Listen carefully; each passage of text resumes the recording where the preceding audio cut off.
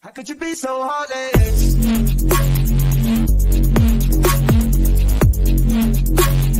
No one man to have all that. I'm a sick. One thing I wanted to say was congratulations. I knew you had set a goal where you wanted to get 152 assignments in a month. Is that right?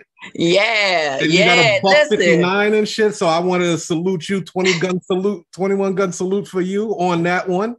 Listen, that's because of you guys. That's because of y'all. Oh, shout out to the Ghost Squad, by the way. Man, Ghost Squad.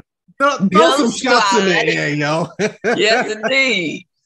Yes, indeed. That's because of you guys. Listen, when I first started, for people that don't know, I have a full-time job. I work for the government full-time.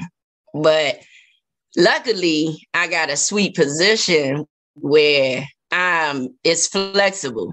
So I could do my full-time and I can dedicate the time that I need to the business. And I always limited myself because I was like, oh, I got this full-time. I better only schedule a certain amount of appointments a day, just so I don't, be working too hard. But then I got with the squad and I just started seeing all these numbers throwing around. I was like, oh, I got to step my stuff up.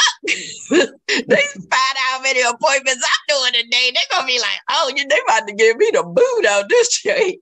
So, yeah, I stepped it up and I did that.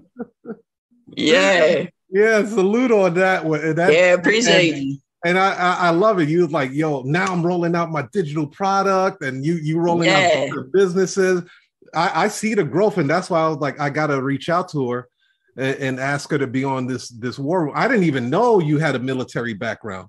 So it's perfect. No, that's not military. I was in federal contractor law enforcement, not military. Oh, okay. I thought you no, not military. When you just said not military, I said, oh shit, she gonna say she a lieutenant for a gang. God damn. No. I was like, it was like no affiliation.